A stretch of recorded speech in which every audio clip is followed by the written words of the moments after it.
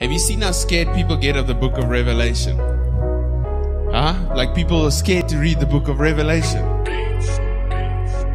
because they think it's got devils and antichrists and things in there. Let me just help you with the book of Revelation while we go there. The book of Revelation, point 1, is not the book of Revelations. Have you ever heard people say, let's go to Revelations 10 verse so-and-so? Happens in South Africa. I don't know, but yeah.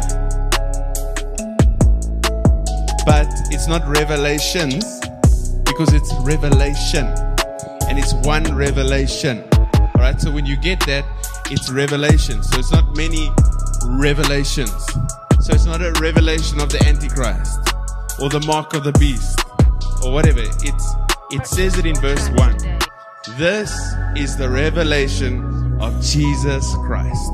Okay, so if you can see Jesus Christ in the book of Revelation, you're seeing what you should be seeing. If you are seeing devils, antichrist, then you are missing the point. Okay, you hear me? Yeah. It's also interesting because in the other translations, the book of Revelation is actually called the Apocalypse.